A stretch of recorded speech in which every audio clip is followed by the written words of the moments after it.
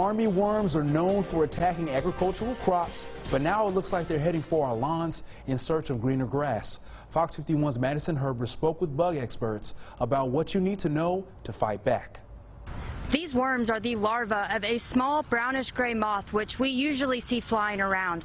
However, they lay eggs by the thousands, and experts say that you'd never see them coming. They start off as small green caterpillars with a black head, but as they start to devour your perfectly manicured lawn, they change colors and grow to be about an inch long.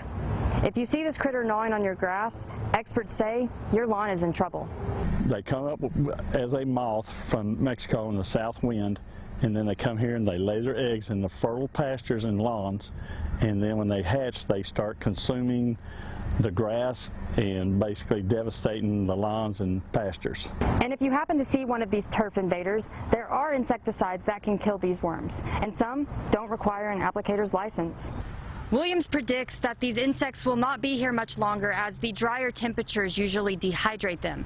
However, he says after this, farmers are preparing for the infamous grasshopper infestation. I'm reporting in Tyler, Madison Herber, Fox 51 News.